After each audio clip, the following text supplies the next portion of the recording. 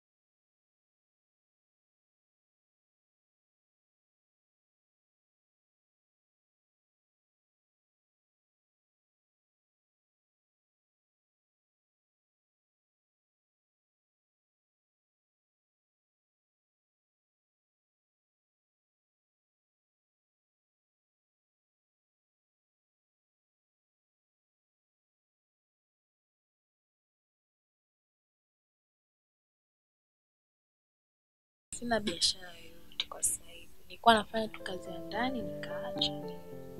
Kwa sasa hivi ni Mama yeye yuko wapi?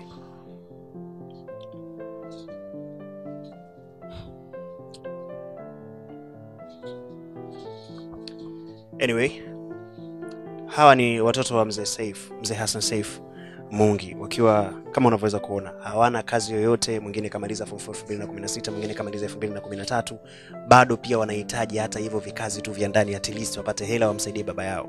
Gharama za hospitali ni kubwa, gharama za kujikimu tu kama Mtanzania unaelewa, kila siku kunahitaji kula, lakini kuna siku zinapita hata siku 3 pia mtu bila kupata chakula hata siku moja.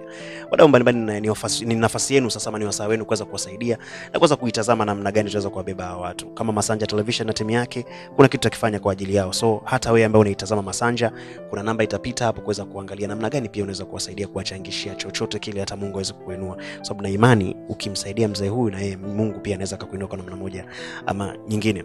Kwa hiyo mzee, umesema chanzo cha ugonjwa ni mguu. Yaani ilianza tu kama mguu.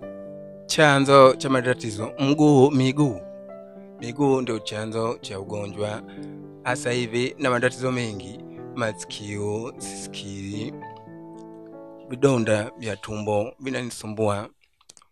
Naanguka hapa nazimia, vidonda vya tumbo. Chanzo cha vidonda vya tumbo nafikiri miguu, na chanzo cha masikio labda ndio miguu hiyo. Na mke yuko wapi? Mama wa watoto hawa. Mama wa watoto yuko wapi? Hawa mama yao na hawa wakina Saif pamoja na Rema. Mama yao ameondoka muda mrefu tu, ameshindwa maisha. Mimi sifanyi kazi, kama unavyojua maisha, mimi sifanyi kazi. Yeye wakati tuko naye hapa alikuwa anakwenda kwenye magodauni huko, anafanya kazi, anapata elfu. Akirudi ndio tunakula. Sasa kachoka kwa sababu ana kama miaka 10 na sasa niko na watu ayupo. Unatazama ile Rais Magufuli saizi yuko anakutazama, unamwambia nini Rais Magufuli? Naam, unamwambia nini Rais Magufuli? Aise, nawaomba Wasamaria wema, wazalendo wenzangu, mnisaidie mimi na matatizo. Hasa watoto hawa wataka kusoma. Huyu msichana huyu ana hamu yeye apate kozi. Mwaka jana katika kusikiza redio akasikia kuna chuo huko Morogoro wanatoa mkopo wa elimu. Kwa hiyo nikaomba nauli, nikapata, nikampa huyu, akaenda Morogoro kuulizia hicho chuo. Bahati nzuri akapata. Aliporudi kuna fomu hizo tunasoma, kumbe mpaka mtu uwe na shilingi 300. Upate 300 ndio kianzio, hicho kilichobaki huko ndio mkopo. Nimeshindwa mwaka jana, nimeshindwa. Na une hivyo akapata kozi za bakery, mikate, ndio akafanya fine, lakini kazi ana. Maana akienda kuomba kwa kazi hamna. Kwa hiyo tupo tu